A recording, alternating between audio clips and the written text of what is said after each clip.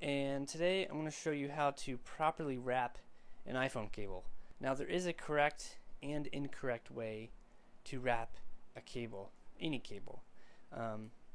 What you probably do, or what most people do, I assume, is they probably take their cable, they bunch it up, and then they wrap it around the middle like this, and then stick the ends to the loop to secure it, and something like that. That was a bit messy, but I mean, I can do a better job.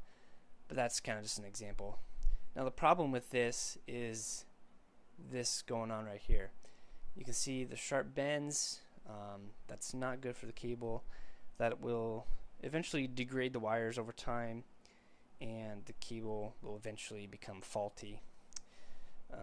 So the proper way to wrap an iPhone cable is what's called the coil wrap method, and I guarantee you've seen this. You've probably seen other people do this with extension cords or whatnot.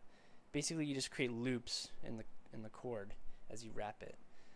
So you're just looping it around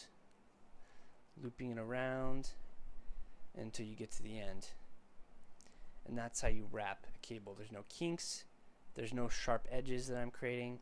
To secure it, there's something a little different you can do. Obviously, this will come unraveled pretty easily. So I'll do this again and show you how to secure it. So you're wrapping it as such.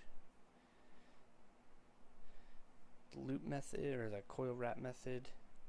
And once you get towards the end, you'll stick it up through the middle, and then you can take the other end and stick it through the middle. And it's secure. It won't come unraveled in your bag. There's still no kinks. There's no sharp bends in the cable. That is how you properly wrap an iPhone cable. And if you ask any audio professional how they handle their cords, they will always wrap them this way, for the same reason that I explained earlier, and that you don't create kinks and sharp bends in your cable, because then they'll degrade over time. Anyway, that is how to correctly wrap an iPhone cable. You can check out more